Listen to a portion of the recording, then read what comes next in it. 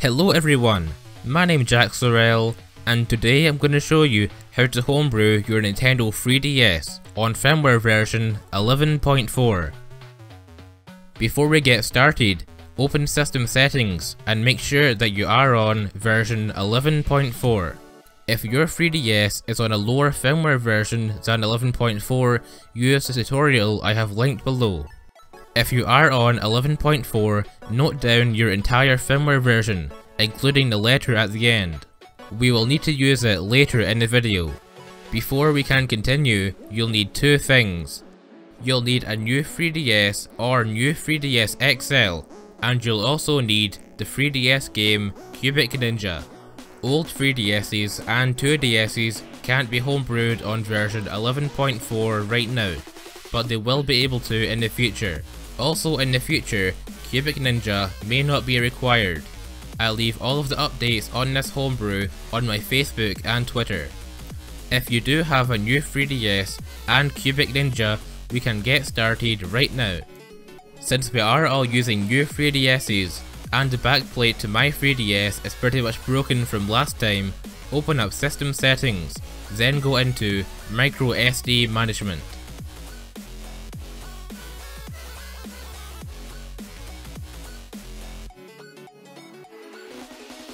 After you create a name and password, you'll be taken to this screen. Also, make sure your 3DS is on the same Wi-Fi network as your PC. Now on your computer, open up File Explorer, then choose Network. You should see that your 3DS is on your network. Double click it, then enter the username and password which should be displayed on your 3DS.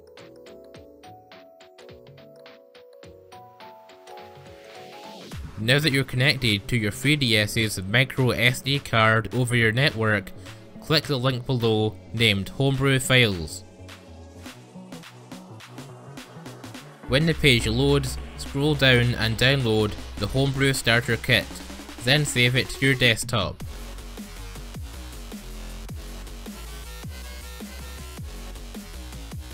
Here, enter your entire 3DS firmware version which you noted down from earlier.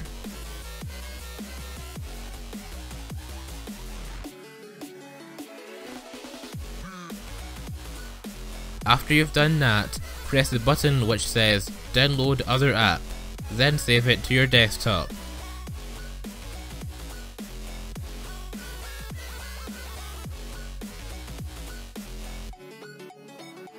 Extract the starter folder to your desktop and you should see this boot.3dsx file and this folder.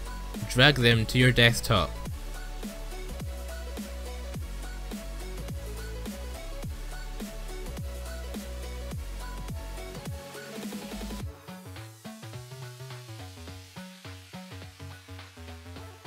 Now rename this file to Other App and make sure you type it exactly as I am. Make sure you don't type in the .bin part, your computer will add it automatically, sometimes it's invisible.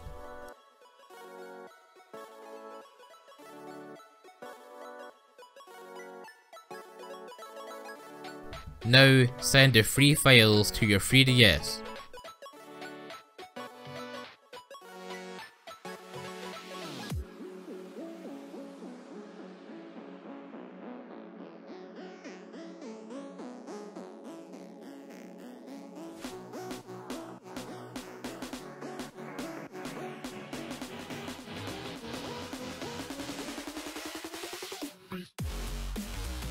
Before we continue, make sure your computer has finished sending the files to your 3DS.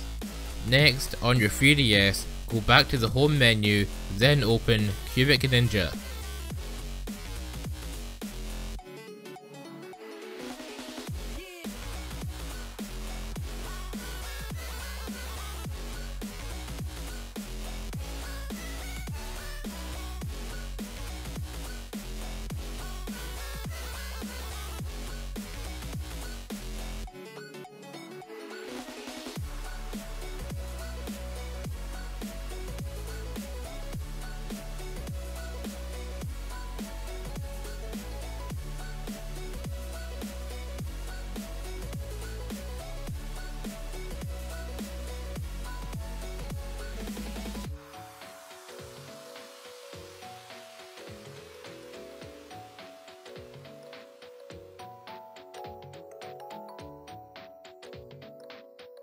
Press A and it will take you to this screen. Hold down L, R, X and Y at the same time, then choose Yes, Clear All Data. This will only clear out Cubic Ninja's data. It won't touch anything on your 3DS.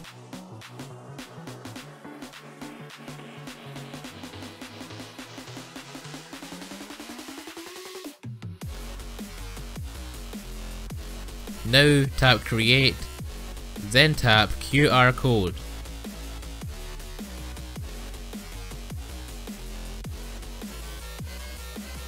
Then tap Scan QR Code. You can see the camera on your 3DS turns on. We're going to be scanning some QR codes now. Click on the link below named Ninja Hacks and it will take you to this page. Scroll down, then enter your firmware version which you noted down earlier.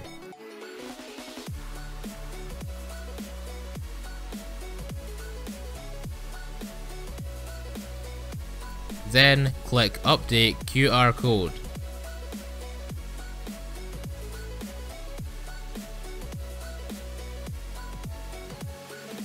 Now take your 3DS and scan the QR code. When the black bar on the top of the bottom screen disappears, press the B button, then press the A button. After that, press the next button on your browser and it will make a new QR code. Scan the new QR code on your 3DS. Repeat this process 16 more times.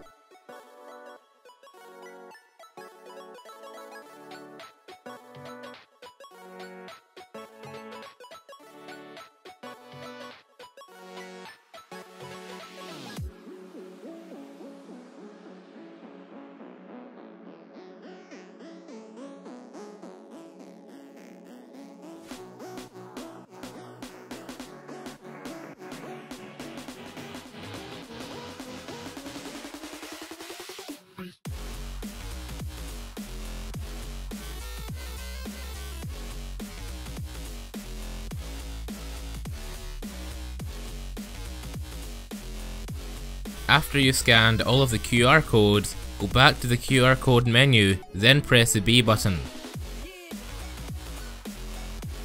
Now all you have to do is tap QR code and you'll be taken to the Homebrew launcher.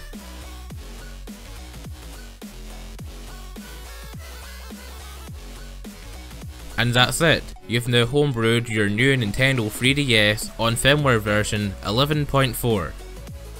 I have videos which are linked below showing you how to get unlimited PlayCoins, custom themes for your home menu, and emulator.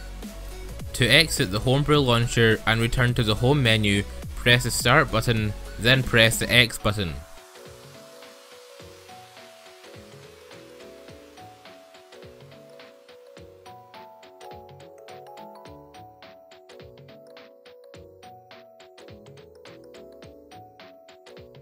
To open the Homebrew launcher again, just open Cubic Ninja and go back into the QR code section.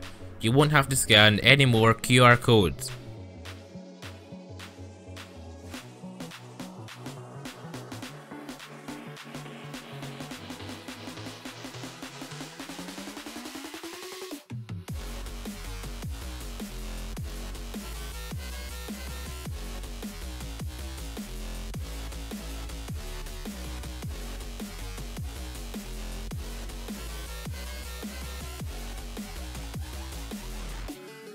Well, that's all for today.